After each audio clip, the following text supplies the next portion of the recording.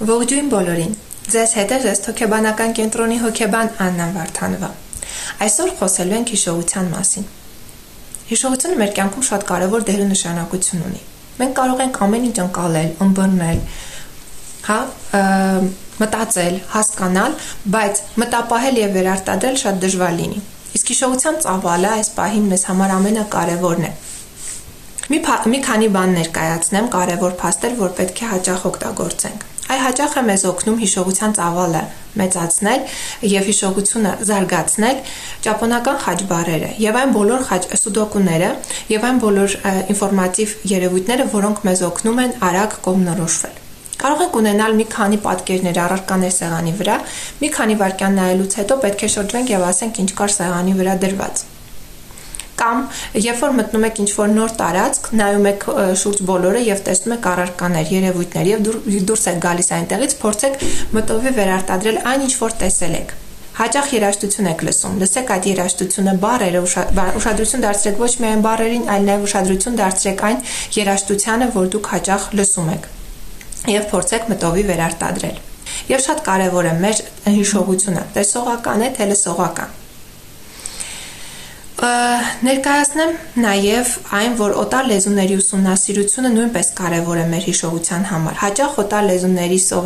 ուսումնասիրելը, օտար լեզուների բառերը սովորելը մեզնից հիշողություն է պահանջում։ Իսկ դա իրականացնելու համար մեր հիշողության ծավալը պետք է համապատասխանի այդ ինֆորմացիայի մարսմանը։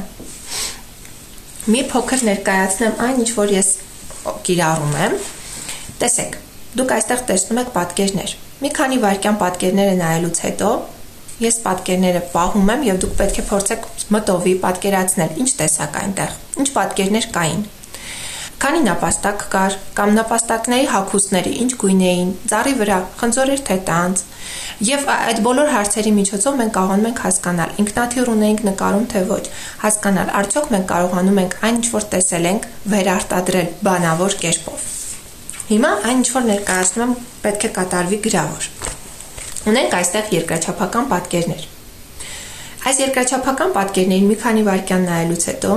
ամենաճիշտ ժամանակը 2-ից 5 վայրկյանն է։ Ուշադիր նայելուց հետո դուք պետք է այս երկրաչափական պատկերները վերարտադրեք թղթի վրա։ Որքան շատ լինեն ձեր երկրաչափական պատկերները վերարտադրած, այդքան ձեր հիշողության ծավալը մեծ է։ Որքան քիչ, այդքան քիչ է։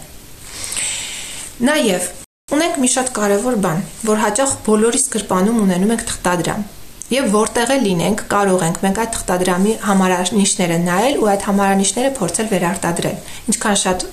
համարանիշի թվեր հիշեցինք եւ վերարտադրեցինք եւ հետո ստուգելու արդյունքում տեսանք ճիշտ է, ուրեմն մենք կարող ենք վստահ լինել, որ այն ինչ որ մենք ստանում ենք, այն ինֆորմացիան, որ մենք ստանում ենք օրվա ընթացքում, պահպանվում է մեր հիշողության մեջ եւ կարող ենք վերարտադրել հետագայում։